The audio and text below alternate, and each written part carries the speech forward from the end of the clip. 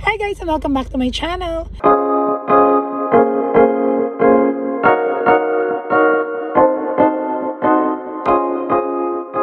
So as usual, before we begin, if you haven't subscribed to my channel, please do subscribe and don't forget to hit the bell button para lagi kayo notified pagka may bago akong upload.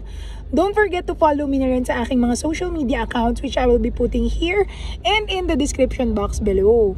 Okay, so kung makikita nyo guys, kami ay nasa sasakyan kasi pauwi kami sa mga in-laws ko. Pupunta kami sa Las Piñas, dun sa side ng husband ko kasi syempre matagal na nilang di nakikita si Mateo. So bibisita kami.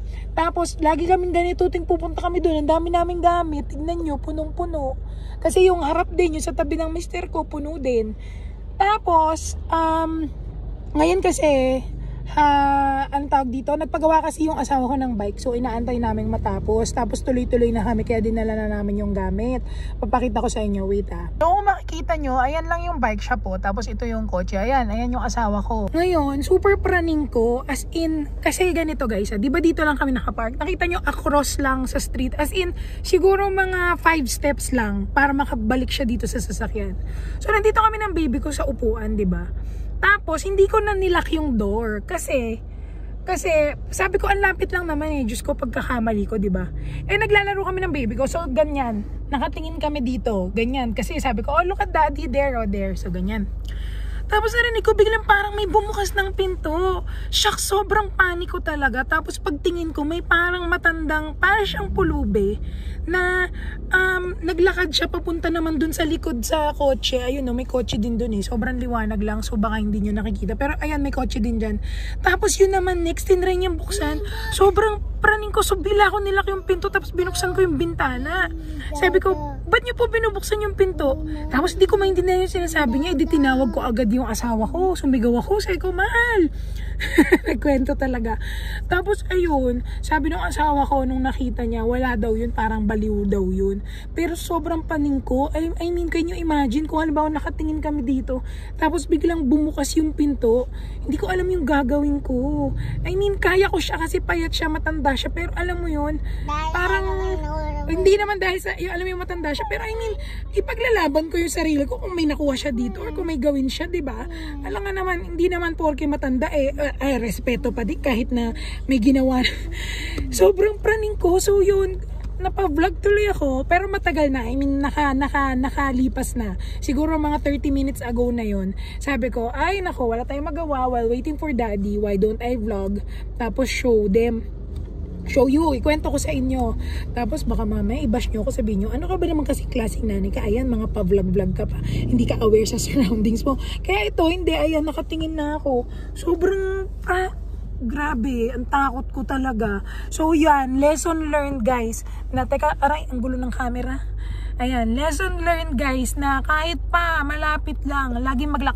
Alam nyo ako guys, gawain ko yan. Lagi ko nilalak, as in automatic, kahit nga pagkasakay pa lang namin, lagi kong sasabihin sa asawa ko, oh, lock mo na agad yung pinto, isara mo na. Oh, yung mga bintana, ilock mo din para hindi mabuksan ng anak ko yung bintana. Ngayon lang, hindi ko alam kung bakit. Kasi nga sabi ko, ang lapit lang talaga, ang lapit lang. Kaya sabi ko, sige, hayaan na, wag nang ilock. Diyos ko, ngayon, next time, hindi na mauulit. Talaga, lagi nang ilalak. Kasi, ang sikip din kasi ng gamit. So, kanina, hindi ako makatayo. Hindi ko kasi alam kung saan ko ipupwesto yung baby ko. So, in-adjust ko yung mga gamit para magkaroon ng space na pwede siyang matuntungan. Ay, nako talaga. Grabe. Parang hindi ko alam gawin ko. Buti ka mo, ha? Buti ka mo, itong pangalawang door yung nag-attempt siyang buksan. Kasi kung yung first door nagkataon yung binuksan niya at nabuksan niya, nandun yung mga laptop namin. Sorry guys, ang gulo ng camera kasi hawak ko lang eh. Kung nagkataon na yung first door yung nabuksan niya, nandun yung mga laptop namin. Well, sabi naman ng asawa ko, wala yun kasi mahahabol naman agad yun. I mean, hindi naman siya ganun kabilis. Kung bata-bata pa siguro, di ba? Na ano ko, Diyos ko, hindi... Sabi ko talaga sa asawa ko, takot ako. Alam mo yung sa puso mo, yung biglang parang dug. Ganon, kasi hindi ko alam yung gagawin ko. Anyway, ayun, later, mag-vlog lang ako pagka papunta na kami dun sa bahay ng mga in-laws ko para makita nyo din. Parang mini road trip na din kasi hindi naman kami nakakalabas talaga ng bahay na lalo kasama to si baby. So yun, makita ko lang, ma-share ko lang sa inyo kung ano ang aming mapagdadaanan. As if may mapagdadaanan pa, pero yun lang. Tapos, yun pa pala guys, share ko sa inyo. Sobra kasing, ang tagal naman na nito nangyari, pero gusto ko i-share sa inyo. Especially na ngayon ko ginagamit talaga fully itong iPhone pang vlog. Guys, di ko alam paano sasabihin, ano? Itong iPhone ko, naka-tempered siya. Yung tempered niya, ako lang ang nagkabit nun, yung nabibili sa online. Actually, may binili kasi akong tempered na full glass, full front, matatakpan, and meron din akong biniling tempered na yung parang ganito. Ayun o, kita nyo, open yung top na ganito. Tapos, so, alam mo yun, okay, feeling ko protected na siya. Nalaglag siya. Na-shock ako kasi nag-crack. Tapos nakita ko yung crack nung sa iPhone. Dito siya, merong crack dito, basag. Tapos merong parang naka-spider na web. So akala ko, okay. So ano siya, parang sabi ko, buti sa tempered. So sabi ko, papalitan ko na nga yung tempered. Ipapalit ko na yung full. Guys, pag open ko, buong glass, gumapang siya. So, kaya ako tingin-tingin kasi gagamitin ko tong Huawei, videohan ko para makita nyo kung ano yung itsura ng crack. So, hindi ko alam kung makikita ha. Kita nyo, ayan yung crack ko.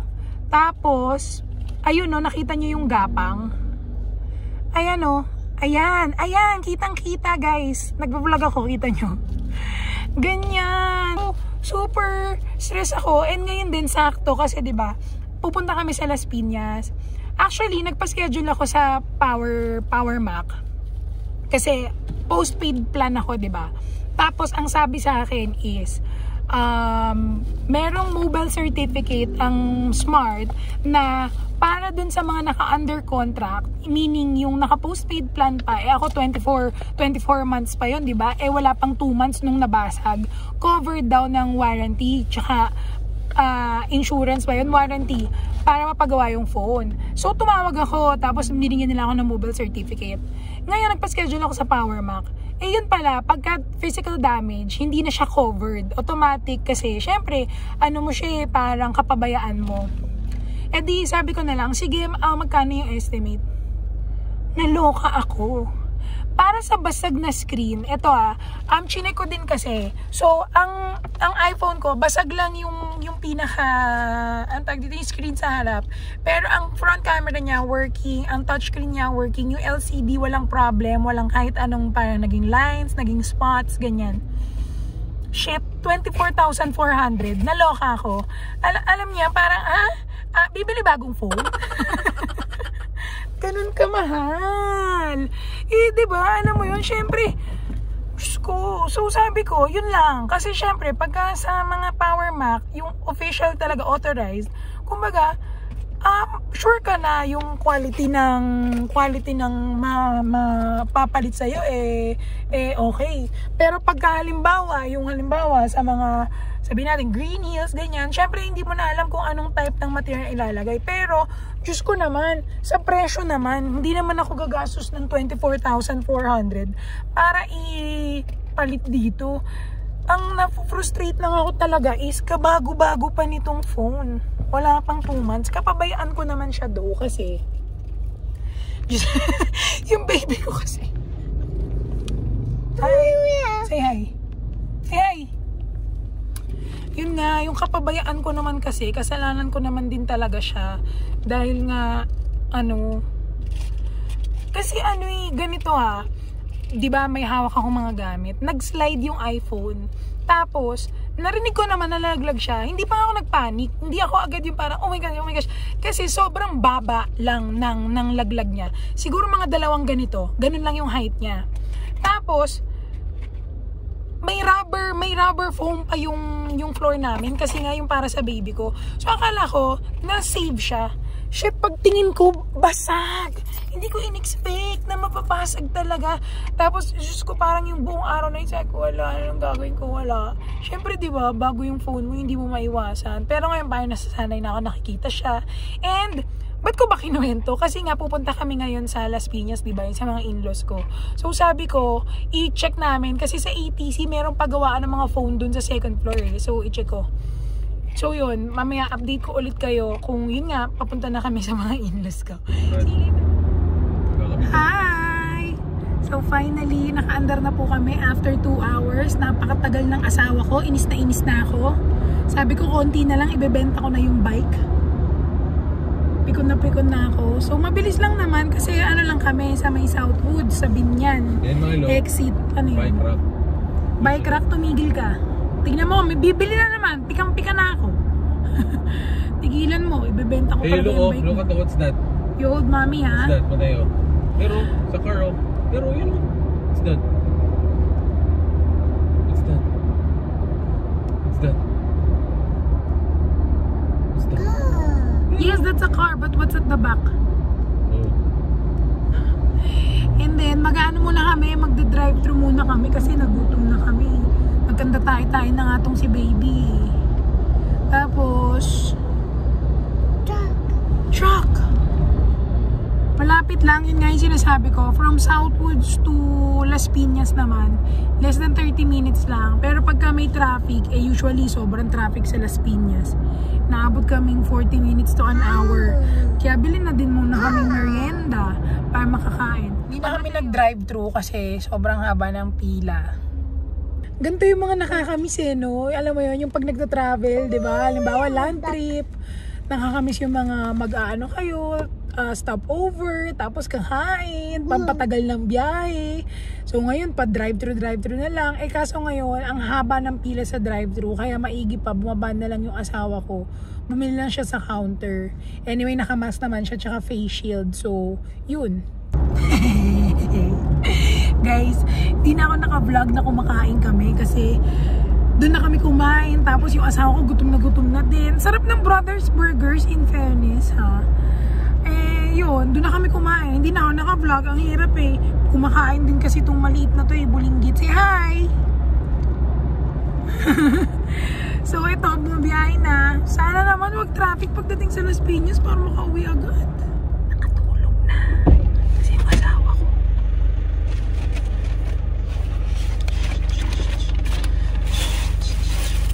Nakatulog na guys.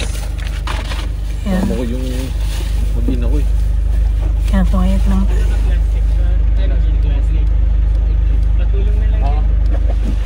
Kaya quiet lang tayo. Kasi yung husband ko kasi nagsa-sideline. Siyempre, di ba? Extra income. Dapat ganun. Dapat wais. Parang hindi porke nagtatrabaho na doon na matigil. Siyempre, dapat mag-iisip rin tayo ng ibang ways para makumita. Di ba? So, yun. Kaya ito, dami naming dinaanan. Diyos ko, anong oras kami umalis ng bahay? Umalis kami ng bahay. Siguro magto-12 noon. Mag-aalas 4 na. Actually, 4 PM na. Wala pa rin kami sa Las Piñas. Para kaming bumiyahe ng probinsya papuntang Baguio, ganun. Ito mo si baby, nakatulog na. Actually, hindi ganito tulog nito eh. Pagka weekend, nababago talaga yung tulog niya. Feeling ko kasi, alam niya na kompleto kaming tatlo. Pero pag weekdays, ang tulog nito mga 11:30, 12, kising ng 3. Tapos maglalaro na ulit, ganun. Ngayon naiiba, kakatulog lang. Inantok na rin siguro sa biyahe kasi kanina pa. Yun. Update ko ulit kayo pagka malapit na kami kala husband. Finally guys, after 4.5 hours, malapit na rin kami. Pero tulog pa. Oo, 12 noon tayo umalis sa bahay. Parang Baguio ah. Kaya nga, yan dami mong ginawa eh. Doon lang sa bike shop, 2 hours tayo nagantay eh. Oo, okay ah. Tinan mo, tinipila oh. Ang dami nagpapagawa sa bike shop, no? Mag-bike shop na lang tayo. Ang ganda ng kuha sa iPhone, malo. Naka 4K ako. Parang camera. Anyway, ang sakit na ng ulo ko sa biyahe. Tapos merong sasakyan sa harap namin, Innova. Ang plate number niya, NBU4266. May nakalagay na sticker sa likod, PNP. Pero sa loob ng kotse, parang may plastic cover. So hindi ko alam kung baka grab din. Grabe mag-drive. Sobrang alam mo yung mga siga sa daan na hindi mo alam kung ginagamit, kung totoong PNP. Syempre may nasa posisyon, di ba? Mga tao talaga eh, kaya di umaasenso sa Pilipinas eh. Ay, nako. DNP ko, no? Tagaan nyo sa bato. Pagka natapos-tapos na to, magmamigrate na ako sa Switzerland. So, ay, sa New Zealand pala. So, ang vlog na natin is life in New Zealand. Ayan, finally, nakarating na kami sa village. Ang sakit ng ulo ko, guys. Pero naawa ko kay baby. Kasi for sure to, pagka huminto na, tapos pag binuksan yung pinto, syempre pag binaba, magigising. Baka sumakit ulo. Kasi ako nasakit na ulo ko eh. Ano? Tulog na tulog. Nabusog, kakakain.